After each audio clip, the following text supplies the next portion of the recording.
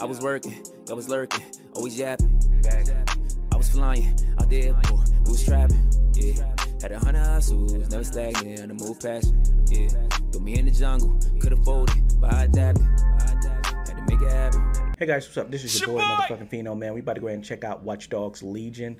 Now, I don't have too much details about this. Like, I don't know too much about Watch Dogs Legion. Like, I played part 1, and I didn't hate it. I didn't love it.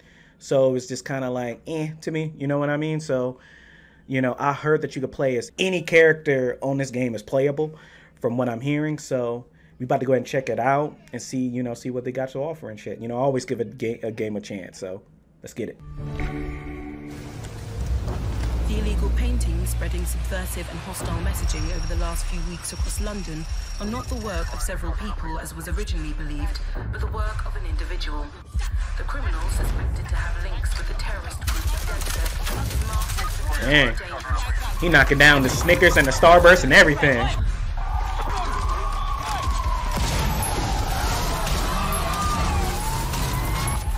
Yo, they busting at him. Authorities recommend not to approach the individual. First, they came for the foreigners, and I did not speak out because I was not a foreigner.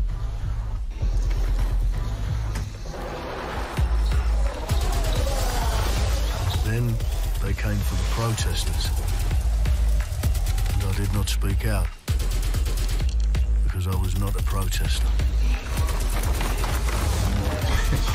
Yo, those things, dang. Yo, they was on his heels. For the journalists, and I did not speak out because I was not a journalist.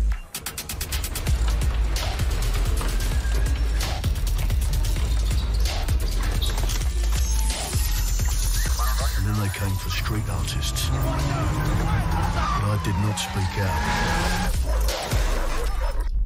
because I am not a street artist.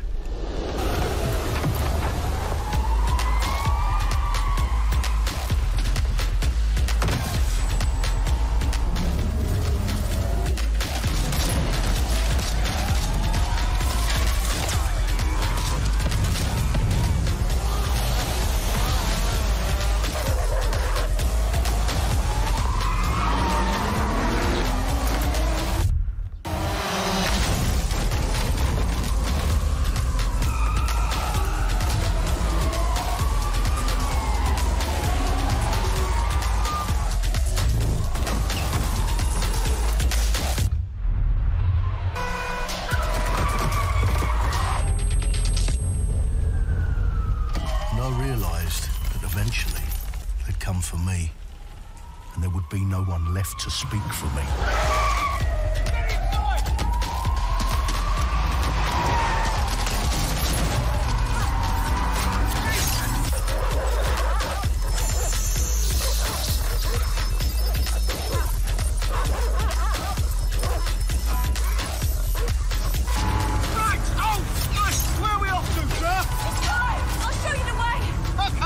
Sorry, miss.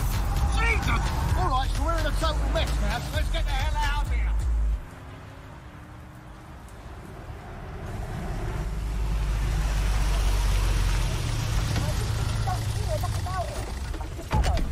And there's nothing more debilitating than that. Right. This way, not to be able to do what you're passionate about.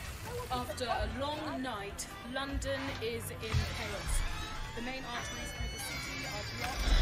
Hundreds of heavily armed Albion... Well, well, well. Welcome to the Resistance. Here's a welcome gift for our new members. But the disappearance of the criminal... You could have told me it was a bloody costume party. Try it on. The new key suspect has been identified as David Ford, a 43-year-old London taxi driver. He has no criminal record, but is currently believed to be a terrorist. Dang. He's been asked not to approach him.